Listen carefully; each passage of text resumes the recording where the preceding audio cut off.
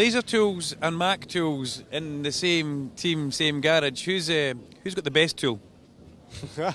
Depends who you ask, doesn't it? We'll find out soon, won't we?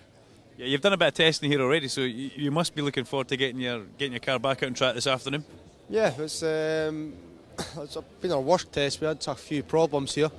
Kind of out with our control. We've done a lot of testing in the car, a lot of spaced tightly together, with Donington being the latest test that we've done. Usually the car will do a test or a round, go back to Sicily workshop, get completely stripped, everything redone.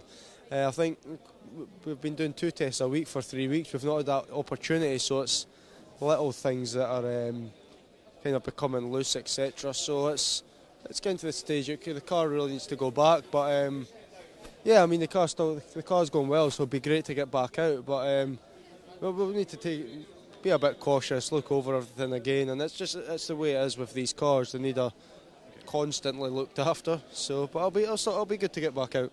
Right. What's your favourite corner at Knockhill Racing Circuit? Knockhill. Has to be the chicane, doesn't it? Yeah. Good for photos. For the camera here, show us you're coming through the chicane face. Something like that. That's just about what everybody says today. You're looking forward to the 12th and 13th? Nails left from it.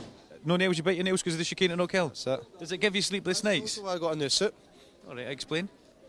Soiled the last one. Oh, wow. There you go, Aiden Moffat. The Moff soiled himself at Knockhill and bites his nails. Aiden. Spoke too much champagne on that brand hatch. Well, champagne on the suit's good, we like that. That's good, that is good. We look forward to welcoming you back on the 12th and 13th at Knockhill, but we'll be catching up with you before that anyway, okay? Cheers, thank you. Cheers, buddy.